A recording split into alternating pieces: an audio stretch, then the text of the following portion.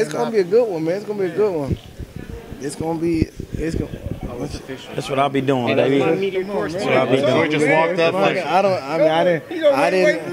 didn't know. Hold on. Yeah, we here with ITRboxing with my man Berto in here. Mike, you know what I'm saying? That's his name. He in the building, man. We just gonna ask him a couple quick questions, see what he got coming up, see what he think about the fights. What's happening? You know what I mean? So what you got coming up with yourself, man? Al Heyman, man. We all know about Al Heyman. You know.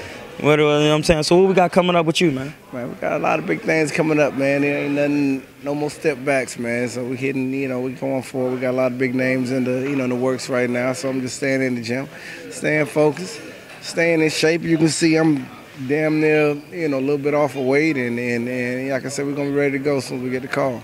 Okay, man. What about that? We know Porter and Broner from the Amis, man. Y'all go way back, man. Y'all been doing y'all thing for a long time with that. How do you feel about the fight? Who do you think? I'm not asking you to give who you think gonna edge it out or nothing like that, but what do you think about the fight as a whole? It's gonna be a good fight. It's gonna be a big fight for, just for boxing and like both of the opponents, for PBC as well. I think it's gonna be probably the first big fight on PBC, an NBC situation. It's gonna be hard to tell who's gonna win. That's what makes this fight so exciting, because got a lot of people thinking Porter's gonna get it, a lot of people think Broner's gonna get it, and I think a lot of people gonna tune in, man. It's gonna be a good one.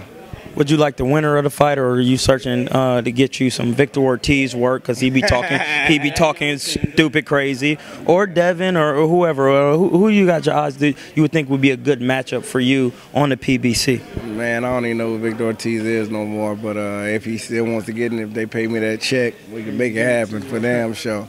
I'll clearly be in that camp. Huh?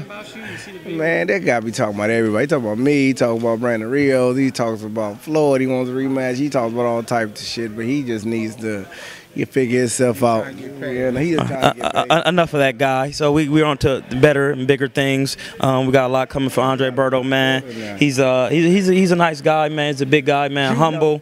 He do his thing. What you think about Andre Ward and Paul Smith?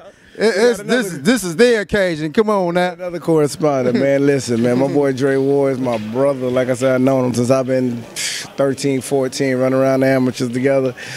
And like I say, man, this boy been hungry for a while. He been out for a good bit of time, and like I said, I've been in the gym with him the last few months, and he been getting it in. Like I say, the boy works his ass off, man, and he definitely more than ready for Saturday night. There it is, Andre Berto, baby. A big situation. BET, Rock Nation, Andre Ward, got the Bay Area. We forgot one more thing. Let's go Warriors.